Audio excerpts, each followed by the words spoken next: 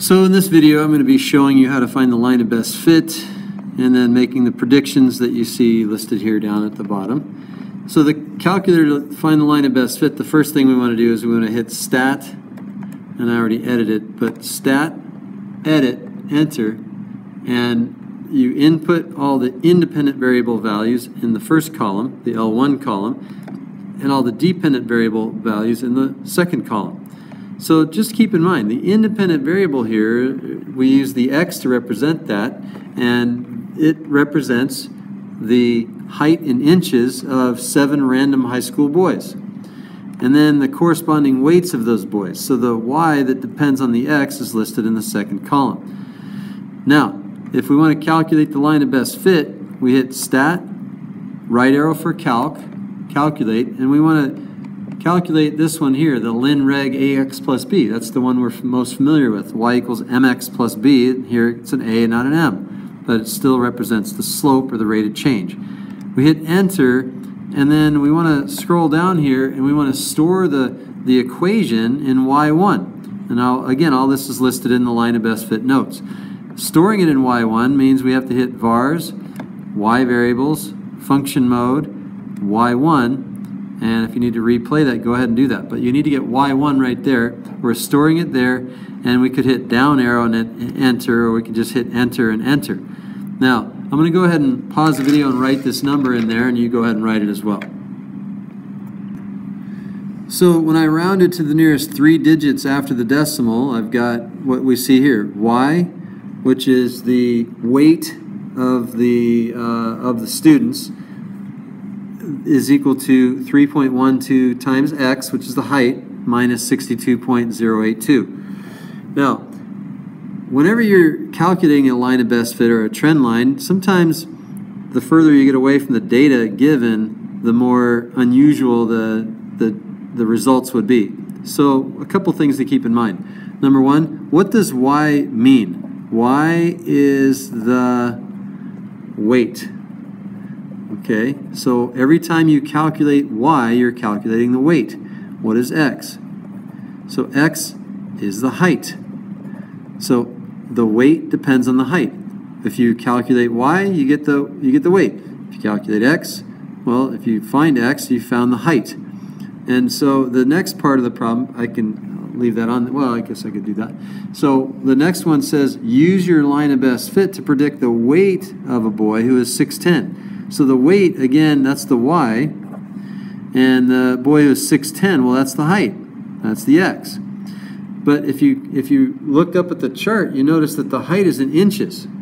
That's in inches, and this is in pounds. Well, we have to convert 6 feet 10 inches to inches, and 6 feet is 72 inches, plus 10 more inches is 82. So that's 82 inches.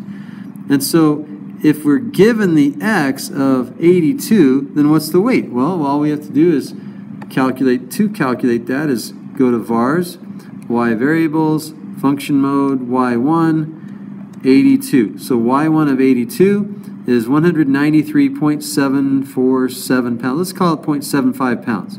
So therefore, y of 82 is about 193.75 pounds. So that's how we calculate an x, that's how we calculate a y, the weight given the x of, which is the height, 82 inches. So that's that one, and we can go ahead and put a box around that. That's our answer. Make sure you're showing your work in here as well. You've got to show how you found that number. You can't just magically have that number appear. Then the next one is use the line of best fit to predict the height of the boy. So remember, the height is the x of the boy who's 125 pounds. So now we're given the y, and we're asked to find the x. Well, that's when we did this. We're given the weight and of 125, and we're asked to find the x. And so what we're supposed to do here is we're supposed to graph. And when we graph that, we don't see anything. So we want to make sure that 125 is on there in the y. And notice that our y min is 129. and we need that to be lower than the 125. We need the y max to be above it, so let's make that 150. And then let's let our x min be 0 and our x max be 125, just to x max. That's probably a good window. Let's just see what happens here.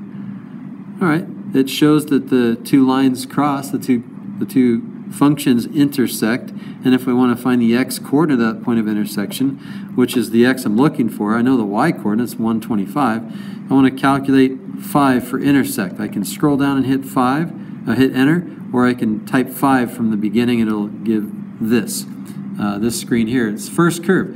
Well, the first curve is the y1, that's the blue curve, enter. Second curve is the y2, that's the constant of 125, enter. And then moving the cursor anywhere near, or just anywhere on the screen anyway, will give us our guess. And our guess says that if the boy weighs 125 pounds, it's likely that the boy is about 60 inches tall, or just a little under 5 feet tall. So 125 is about average for a boy who is about 5 feet tall. So we'll put 59.96 inches. So we would say, though, that 125 equals 3.12x minus 62.082 when x is about 59.96 inches. So therefore, just under 5 feet tall. It would be a very important thing for you to make sure you know how to do that.